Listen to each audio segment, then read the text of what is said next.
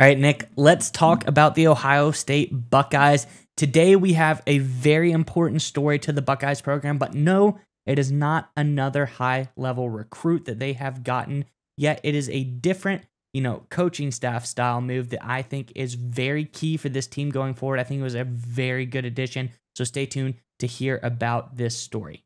I agree with you 100%. I think Ryan Day and company pulled off a really smart move. But before we get into that story, got a really interesting question for Ohio State fans to answer, as always, in the comment section below. This one's going to be a real hard one. Who is the greatest wide receiver in Ohio State history? There's literally so many great Ohio State wide receivers. There's been like 10 first-round draft picks, I think, and I think that's just the last year, right? You go back all the decades of Ohio State history. There's so many great names. This one's going to be really interesting. Curious what you guys have to say. So in the comment section below, give me who you think the greatest wide receiver in Ohio State history is. All right, Miles, what you got? What's this big move out of Columbus? Yeah, Nick, that is a very hard question because there truly has been like 5 to 7 really great receivers in like the last 3 years. So it's really crazy, the talent they pull out of the school, Nick. But let's talk again about the offensive side of the ball and how they have gotten better on the coaching staff. I'm going to get into the article straight away, and then we can talk about it. Everyone from Ohio State who's a fan already knows it. Joe Philbin has now joined this coaching staff.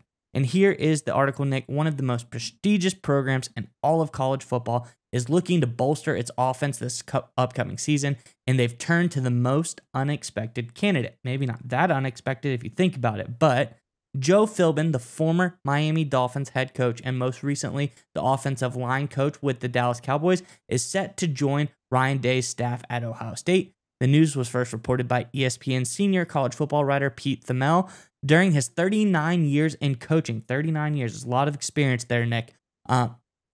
Philbin has held every offensive position under the sun at the collegiate and professional levels.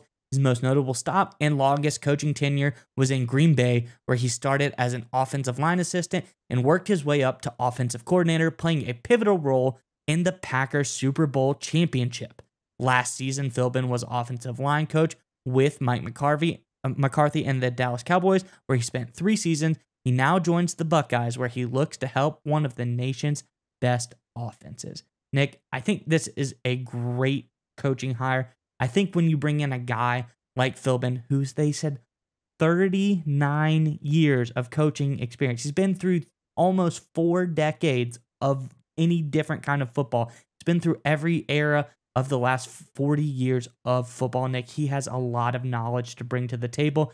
Even if he's not coaching a specific position, just the ability that he can bring to give people, quick tips, things that he's seen to pass. This guy is going to be a game changer for Ohio State because they're almost there, Nick. This isn't a team that needs a complete overhaul. This is a team that just needs that little bit more of an edge, and they win that game. They go to the college football playoff, potentially win the college football playoff last year. So I think this is an excellent hire.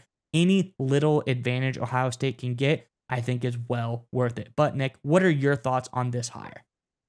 So I think it just is a continued recognition of the evolution of the college game. And here's what I mean by this. I remember growing up in the early 2000s watching college football, and all the best teams, the quarterbacks there were never really anything special. Matt Mock at LSU never did anything in the NFL. Jason White out of Oklahoma never even, I think he went undrafted, was never even really given a shot in the NFL.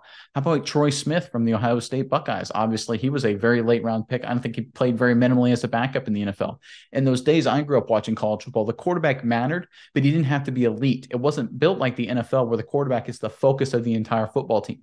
It's changed. The college game, as we've seen over the past decade or so, has become extremely quarterback centric. And with that in mind, NFL strategies matter. It's about getting the right quarterback, number one, but surrounding him with talent, protecting him. And on the defensive side, getting after him. Ryan Day recognizes this, obviously, and that's why he's bringing in an NFL guy to help with the high-level decision-making, maybe some game planning, maybe some analysis here and there.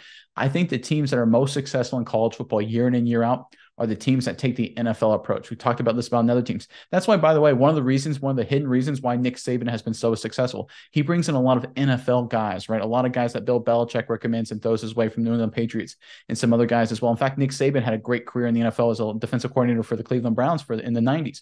Teams that have NFL backgrounds at the college level tend to do extremely successful because they understand that the college game is very quickly migrating to the NFL mindset.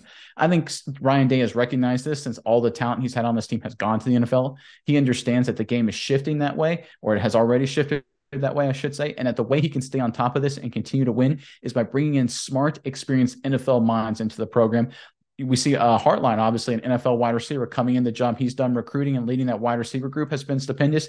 And he's continuing that with the addition of Joe Philbin, which I think is a really smart move by this program. Yeah, Nick. And you know, the obviously chemistry there between the two, they cross paths while they're in Miami. So that is only going to help things there. And I just want to touch on one more thing. I say small moves make big differences, Nick.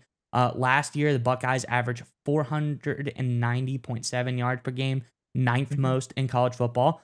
Pretty good, but maybe a little bit of tweaking, they can get it up there. There's still room for improvement. And again, they finished 5th in scoring, 579 points last season. Very, very good, but yet not number one. They were not top of the league. So there is room for improvement. There are slight tweaks that can get them to be a little bit better. That's why there's more knowledge that Joe Philbin can bring to maybe help push them over the edge.